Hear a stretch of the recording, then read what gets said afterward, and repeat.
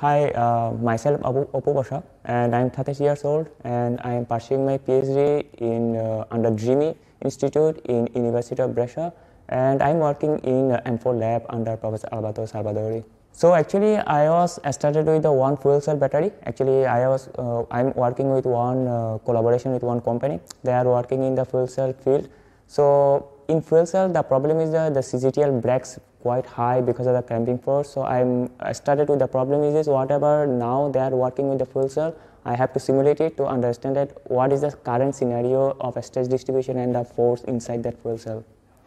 So now we are designing the end plate in such a way that the clamping force loss will be reduced, and also we will also apply the topology optimization so that weight will be also less. As my company already deal with the direct market, so after the increase of the efficiency and weight loss, we are expecting good popularity and good market.